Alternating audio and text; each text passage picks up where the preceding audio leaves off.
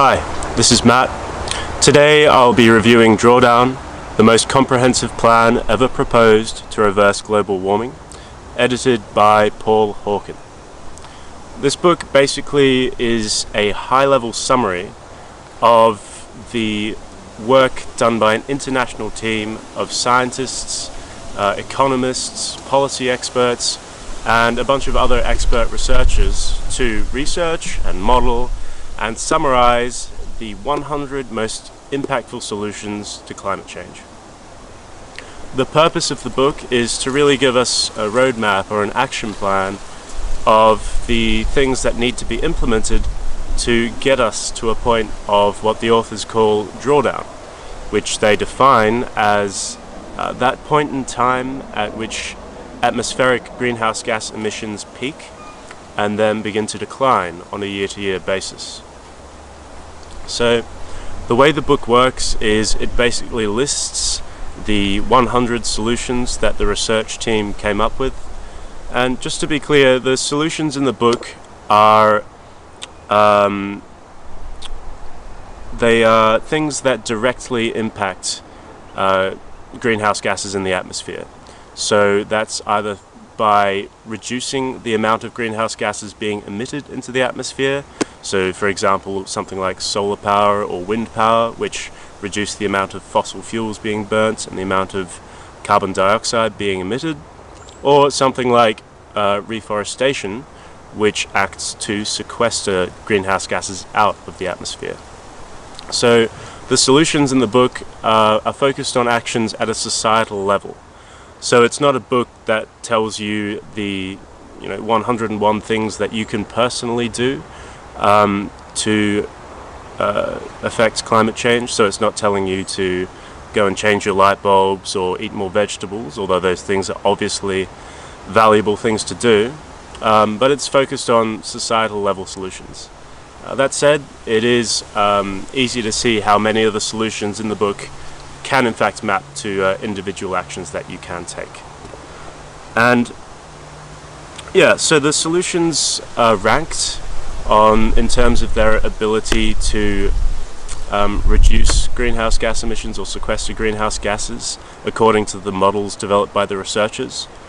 And each solution is given a 1 to 2 page explanation, just explaining how it works, along with some basic data that came out of the modeling that the researchers did.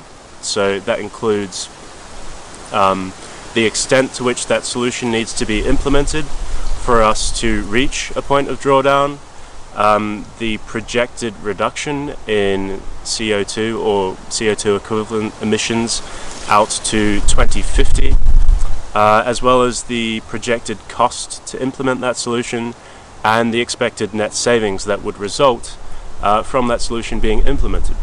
Because many of the solutions in the book are, although they involve a net upfront cost, over time they result in a net saving to society. So obviously the solutions in the book, well, like I said, the book represents a high-level summary of an enormous amount of research, and this book, they couldn't include all of the detailed technical information. So what the authors have done is they've created a companion website which you can visit at drawdown.org, and on this website, if there's a particular solution in the book that you'd like to find out more about, you can go to the relevant page on that website.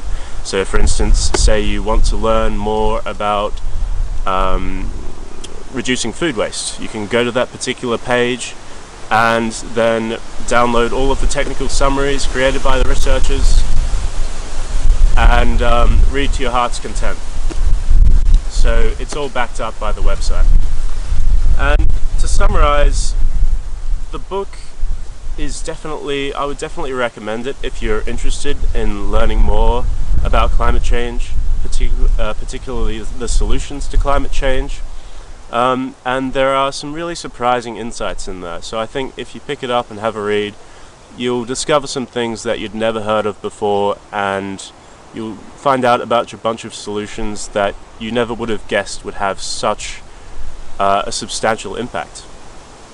The other thing that I'd like to say about the book is that when it comes to the discussion around climate change, it can be kind of easy to lose hope a little bit, and the focus is often on the negative side of things and what we're not doing, and so it can be easy to lose hope that we can ever come together as a society to fix this massive global issue. But what the book does, or what it did for me at least, was it really gave me a sense of hope, because it provides a concrete set of actions that we can undertake to fix climate change. Obviously, a massive amount of action needs to be taken, but what the book showed me was that yes, we do in fact have a plan, and we can in fact achieve this. So for that reason alone, that ability of the book to instill a sense of hope, I would really recommend it. I think it's a really valuable read. So that's Drawdown, edited by Paul Hawken, and thank you for tuning in.